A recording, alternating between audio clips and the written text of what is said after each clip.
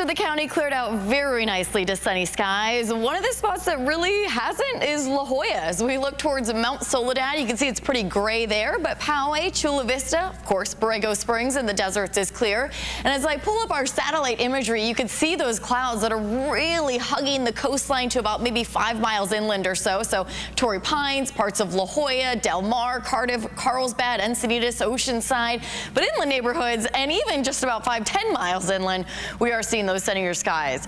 Cooler, of course, along our coastline, 60 degrees in La Jolla right now, Imperial Beach a mere 59, 72 in El Cajon, 76 in Ramona right now, and Borrego Springs has just dropped out of the triple digits. So that sea breeze is with us, that onshore flow. You can see those westerly winds indicated by those green arrows. La Jolla, Hellhole Canyon, 10-mile-per-hour winds, Chula Vista at 17. If you're in the mountains and deserts, the next several afternoons and evenings will be a bit breezy to gusty at times. Could see a few peak wind gusts up to about 45 miles per hour. Heading into this evening, temperatures will be dropping down into the 60s. We won't get too much cooler than that because we will see those marine layer clouds rolling in. So temperatures each morning will be between about maybe 57, 58 degrees for our inland neighborhoods, up to about 60, 61 degrees along our coastline. By tomorrow afternoon, most of us are going to be clearing out to sunny skies. Once again, there could be a few areas from the coast about 5 miles inland that only see partial clearing or limited clearing.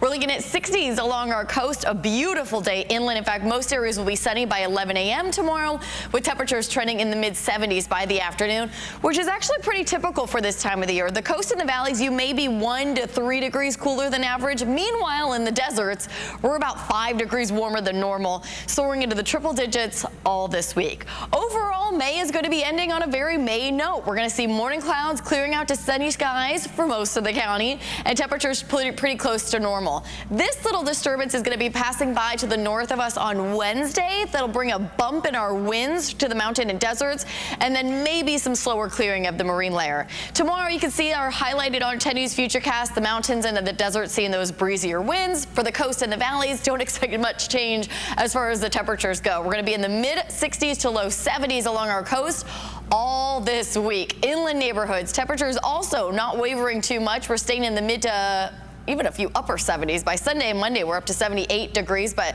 not too bad this week. For the mountains, temperatures also trending in the 70s here, a bit breezy in the afternoons through Thursday. Overnight temperatures on the cool side, but pretty mild in the low 50s.